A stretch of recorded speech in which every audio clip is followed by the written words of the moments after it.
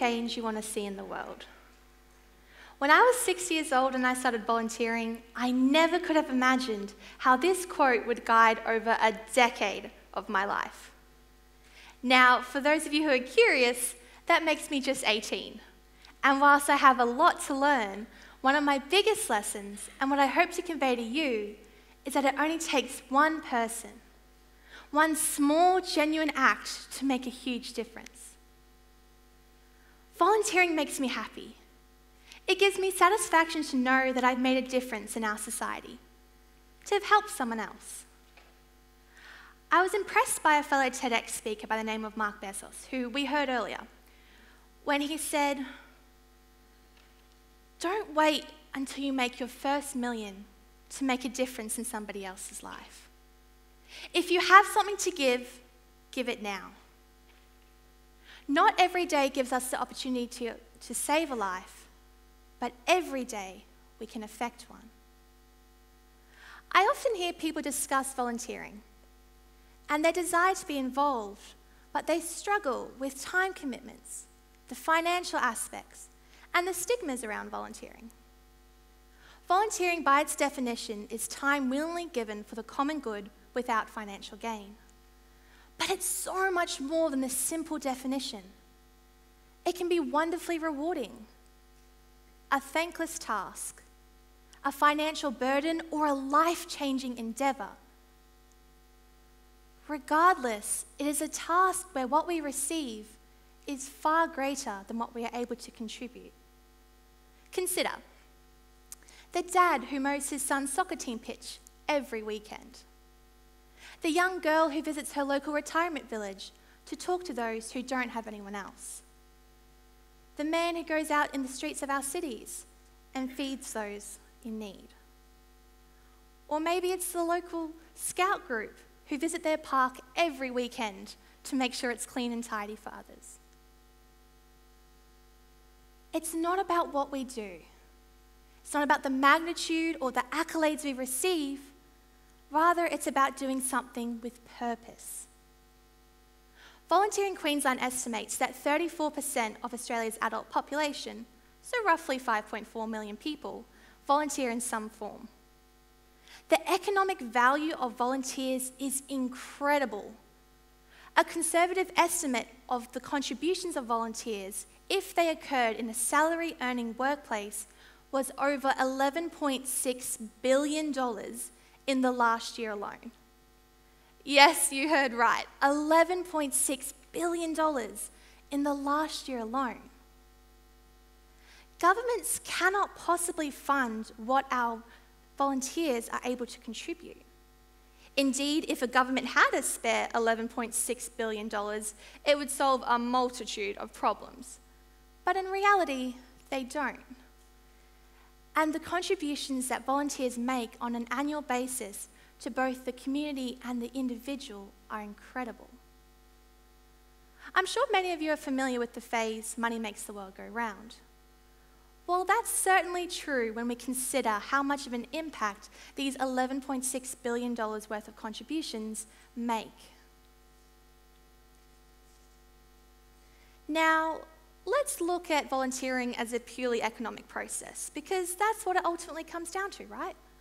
Give $5 for this raffle, $20 to build a well in Africa, $2 to buy a sausage for the local Rotary group, give an hour of your time for this fundraiser, and you get the picture. So often, volunteering is viewed as an obligation, something that can be easily fulfilled by giving a tax-deductible donation or a gift. Now, for those of you who are good with numbers in the room, let me run these by you. You hire 5 people to work a 4-hour shift on a conservative hospitality rate of, say, $16 per hour, and you get them to run a barbecue fundraiser for you. You receive $800 and you're able to donate $480 worth of profit to your cause. Now consider this same scenario and these same 5 individuals, but this time they're all volunteers. Now these individuals are still worth $320, but this time you're able to donate and purchase $800 worth of comfort quilts and 2-pack pillow sets for those doing it tough on our streets. this translates to 17 lots of $39 quilts and 13 lots of 2-pack pillow sets at $10 each, which is valued at $793 of your $800 profit. But now, your donation is priceless. I discovered this economic process at the young age of 11, when I partnered with my local supermarket to run a barbecue fundraiser for those doing it tough on our streets. We managed to raise in the $800 region, and we purchased all of the quilts and blankets for those who needed a warm place to stay during the winter months.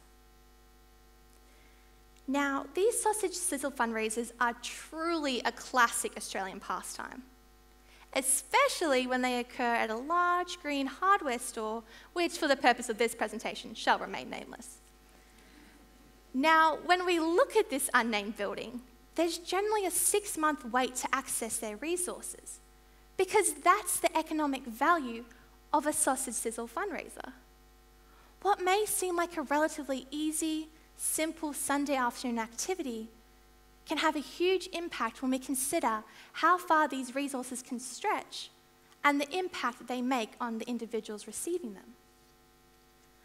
Small acts of volunteering are about creating little seeds of change, and they're contributing to projects that make a bigger difference on the overall impact on our community.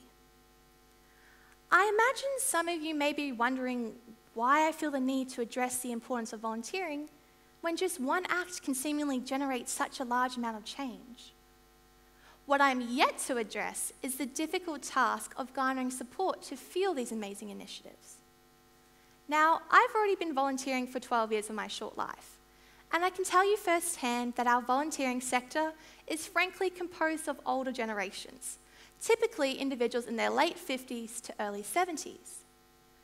So when we consider the lack of younger, able-bodied generations coming up to take their place and the significant economic value of volunteers that will be left behind, we have a huge challenge.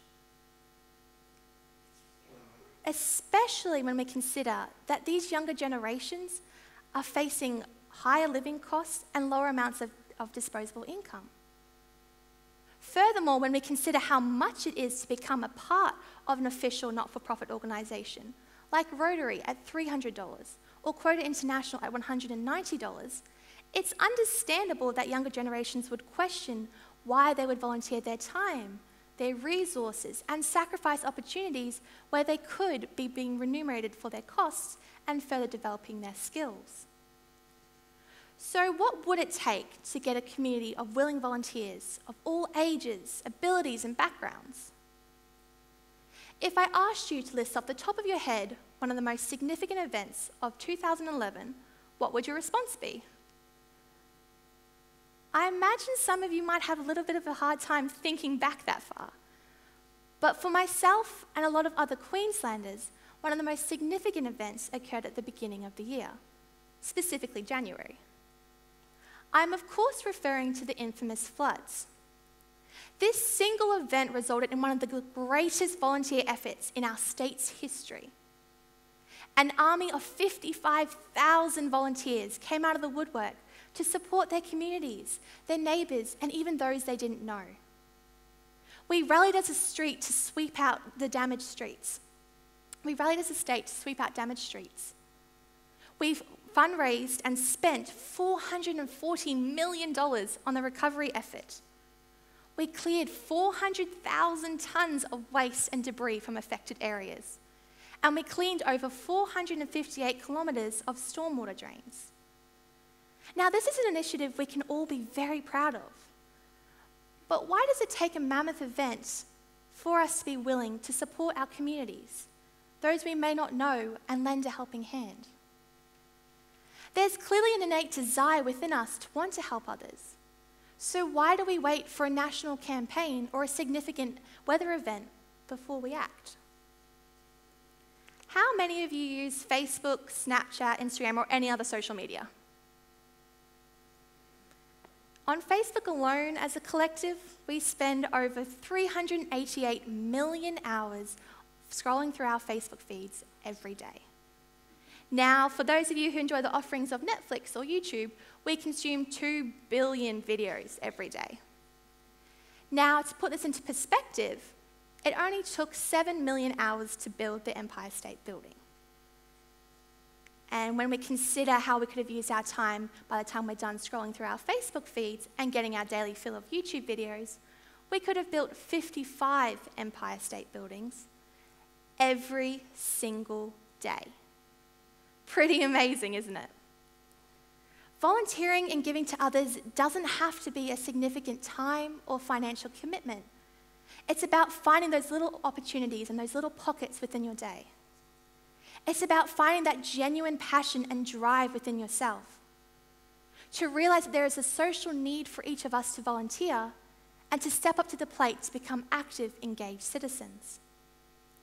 If you're now thinking, okay, maybe I could give it a go, but you're still concerned about becoming an official member of a not-for-profit organisation, committing to all their monthly meetings, attending the events, and of course the cost of becoming a member, let me tell you there are two types of volunteering: formal and informal.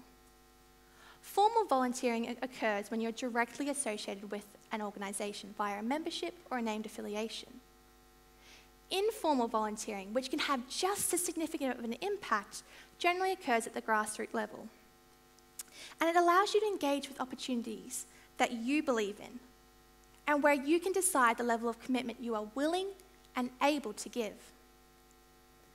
Volunteering doesn't have to be associated with big-name, established organisations. Sometimes it's just about finding a person within your community who you can help. You could organise a community social event to create fellowship, volunteer at a soup kitchen, help out backstage at your children's school musical. Any number of things. It doesn't matter what you choose. Doing something small and with the intention of making a difference creates a huge change, and then inspires others to do the same. So, what am I trying to convey? There is a social need and responsibility for each of us to invest in our communities, to volunteer, and to become part of the overall larger change. There are numerous avenues to be explored and ways to be involved. Volunteering is about discovering your niche, your passion, and following through when able. What would it take for you to act?